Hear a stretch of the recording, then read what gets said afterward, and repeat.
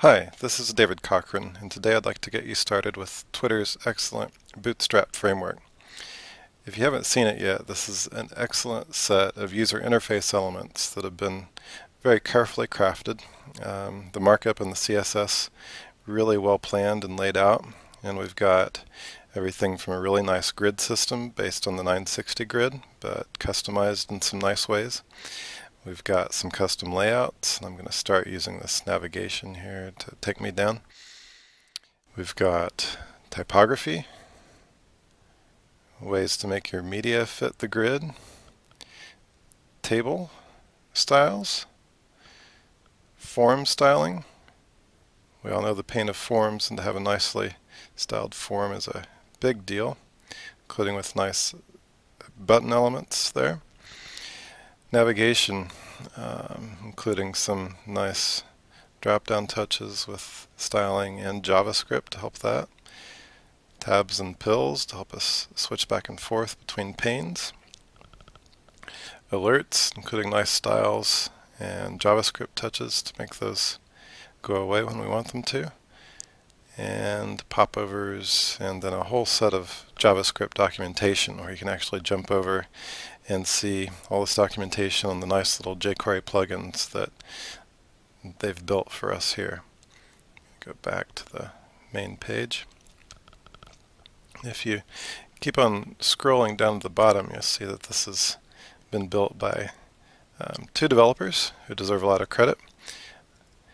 Mark Otto and Jacob Thornton at Twitter deserve a round of applause for what they've done for us. And what the folks at Twitter have asked is simply that we include and recognize, attribute their work for what they've done, but we can take the code they've built and fold it into our own projects and build whatever we'd like and sell it if we'd like to do that. So long as we just include the Apache license version 2.0 and acknowledge all the bits of code that the folks at Twitter have provided us. That's a pretty fair deal.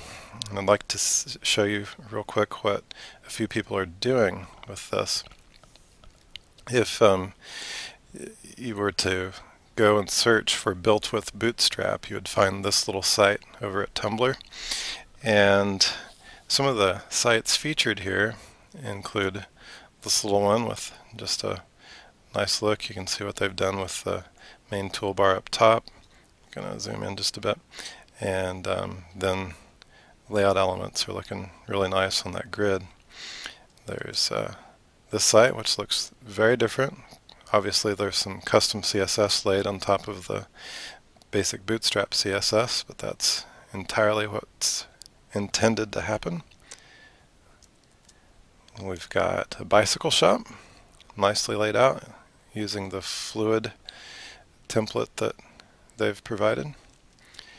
Code Academy, which a lot of you may know about, even is built atop the Bootstrap framework. Nice little concerts site, looking classy. And then the folks at msnbc.com have provided a streaming news update site that is built on Twitter Bootstrap. And if you look at it, you can recognize the drop downs and other elements. And then of course they've laid in their own styles. So obviously this is a great framework. Lots of people are taking advantage of it, and we should too.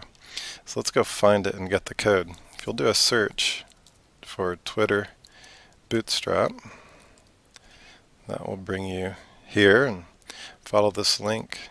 It takes you to the page that we were just looking at a minute ago.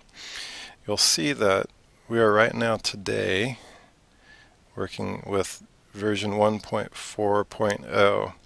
Now right now Mark Otto and Jacob Thornton are working on version 2, and it's undoubtedly going to come out in the next several weeks sometime. But what we do today will prepare us for all the future of Bootstrap, which will continue to be, I hope, a living project for some time. So once you're here, to go get the code, we just need to follow this button here. We're going to go to where we can grab it, and I'm just going to get the zip folder and download it and work with it today. So I'm going to click this zip button, and I'm going to save that file to my desired spot, and then go start working with it. So there it is. Nice little zip folder. Unzip it. I'm going to go ahead and start customizing this to make it mine, and I'm just going to simply call it my Bootstrap. Maybe I'll call it 01 for today's purposes. Then I'm going to drill into that and use this folder as a place to build my own development version of the framework they've provided me. That's what we're going to start working on in just a minute.